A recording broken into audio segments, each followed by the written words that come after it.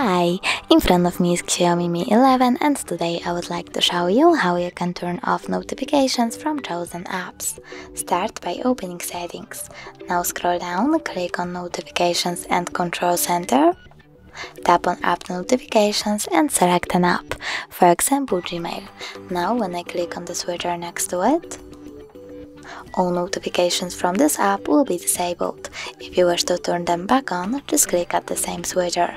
You can also tap on the chosen app and click on the switcher next to show notifications to turn them off or on.